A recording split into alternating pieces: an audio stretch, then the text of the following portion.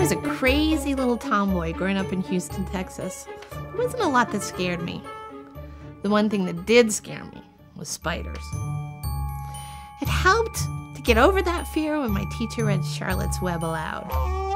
But the one thing that changed my mind about spiders forever was spiderweb art. Spiderweb Farm is a man named Will Knight, and he started purely by accident.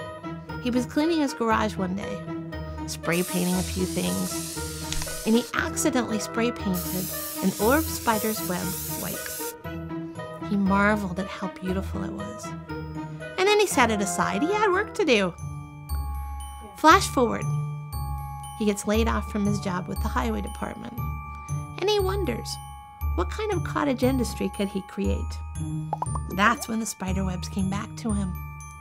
So he created 2 spiderweb art buildings. They were red barns.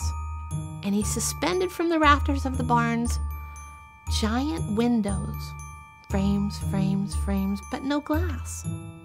And he waited for the spiders. They moved in and spun their webs. He didn't rush them. He didn't even scatter them away. He waited until their time was up. And then he began the harvest. He sprayed them with white paint. And then very gently, very carefully, he pressed a piece of stained wood up against the spider web, which was sticky from the paint. Now, it wasn't very sturdy because the spider web is very fragile. And so he had to lacquer the top to keep them secure. And then he started selling them. He sold them for $30 and $40. He sold them at craft fairs all over New England. And he sells them on the internet. This guy's so into spiders, he has spiderweb tattoos on his elbows. He has sold 16,000 pieces of spiderweb art. And although he thinks they're beautiful, he does not take credit for the beauty. He says that belongs to the orb spiders.